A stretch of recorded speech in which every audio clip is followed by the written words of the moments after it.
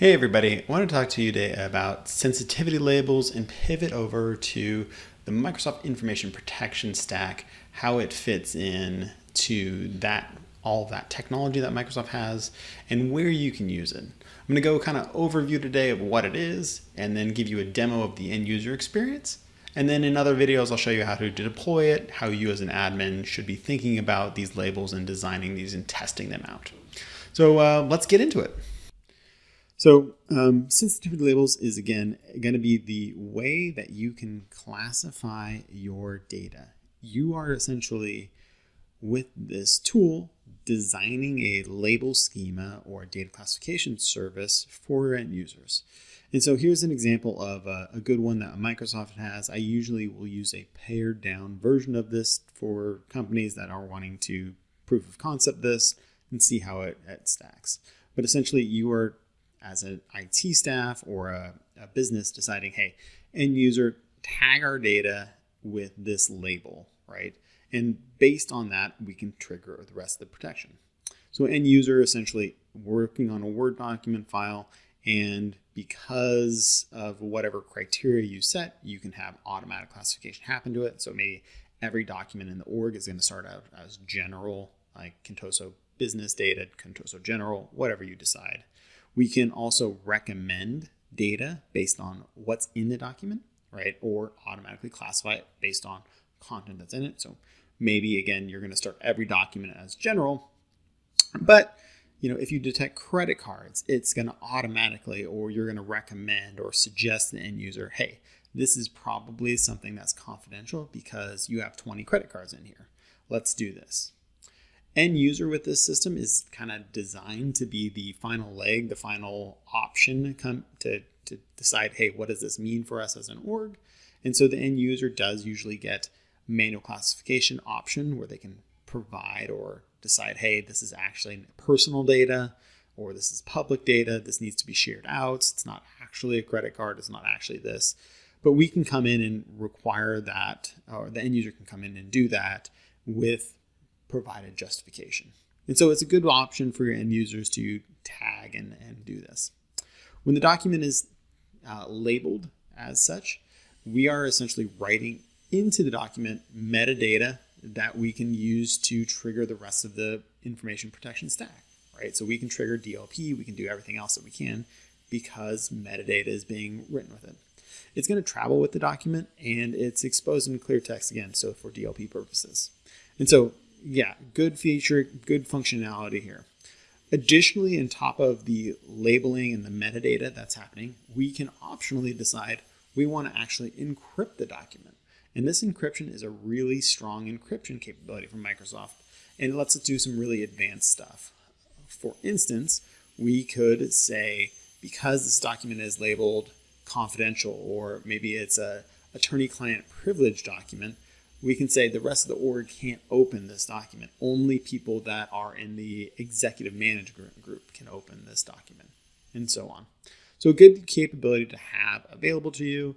Definitely something that is a great set of utilities to have in your back pocket with Microsoft so that when your need arises, you can use it.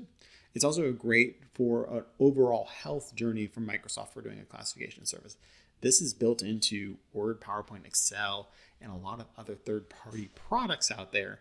And so if you're looking to start actually really classifying the data in your org and have it tangibly be tagged by your end users and really go full out, this is the product that you are going to want to take advantage of. So let's talk about like the life cycle of a document, how it looks like, how it's going to travel with the document, what's happening under the hood. So end user, as they are working on a Word, PowerPoint, or Excel document, or PDF, or AutoCAD file, will classify the data either manually or automatically. And if we have encryption in play with the label, we will store the encryption keys in Microsoft. So the document will be on that workstation or wherever, but the encryption keys to access it is going to be stored in your Azure. And as the end user goes and reopens the document, or as it's being shared out, we are going to check access rights on that document level before we unencrypt it for the end user. So really cool functionality with it. If the end user leaves your organization and you revoke their rights, they won't be able to open those files going forward.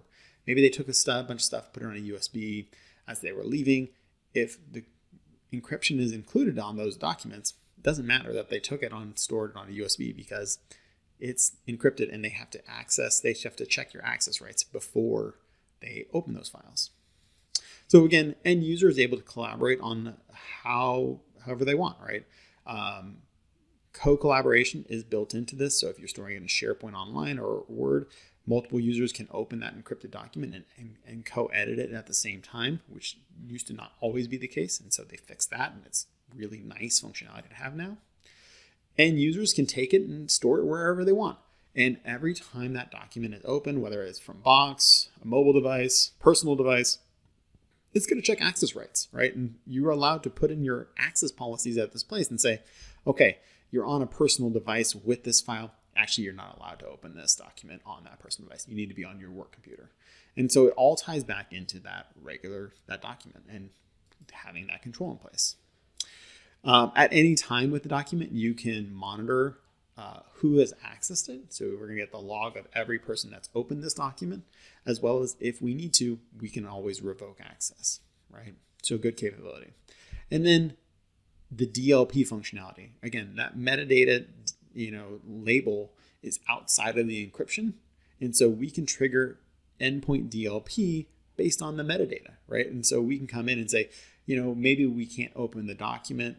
Our DLP engine can't see what's in the document, but we know on the outside it says confidential, and that is not approved to go up onto megaupload.com, right? So that's great.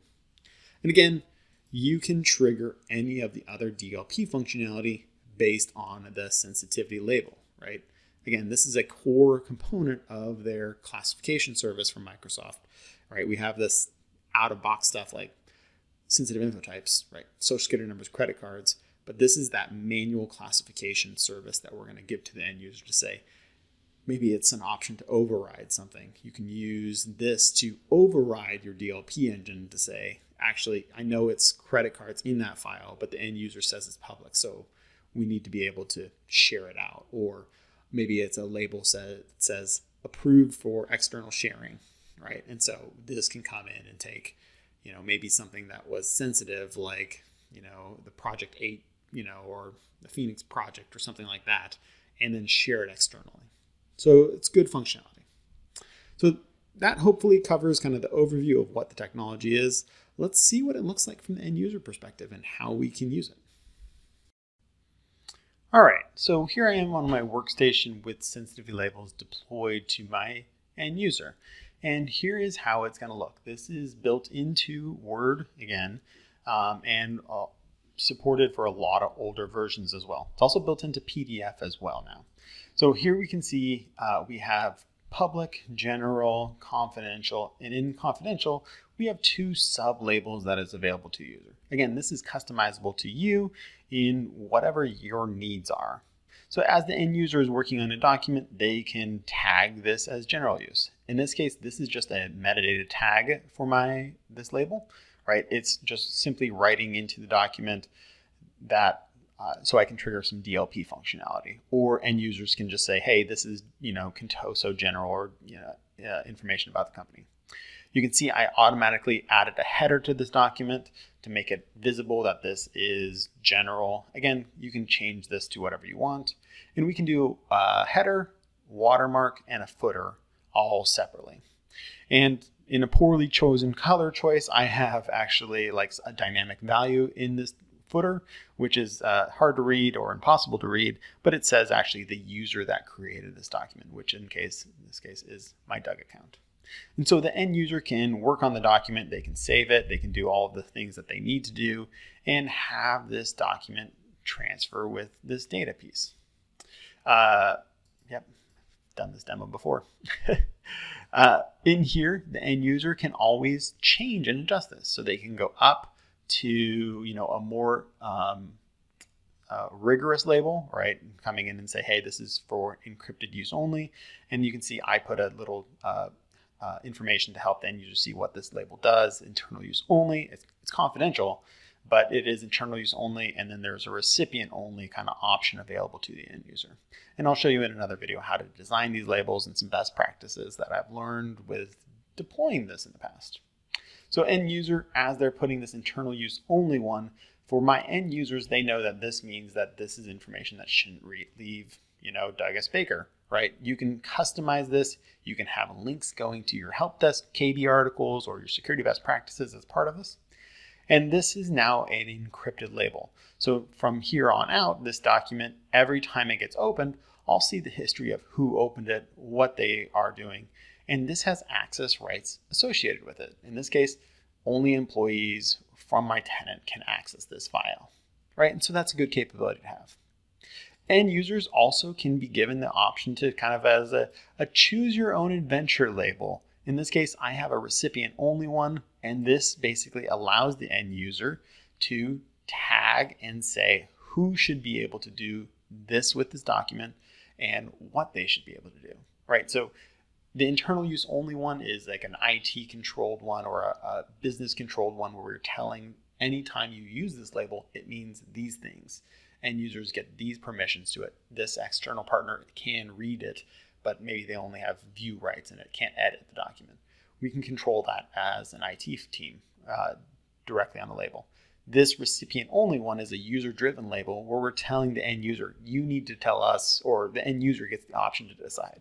So I would recommend deploying out a couple of these different types so that you can test it, right? And so end user can give read access, they can give modification access, and a whole other slew of capabilities here, right? So if you wanted a document that self-destructed, end user can say this is only available for this period.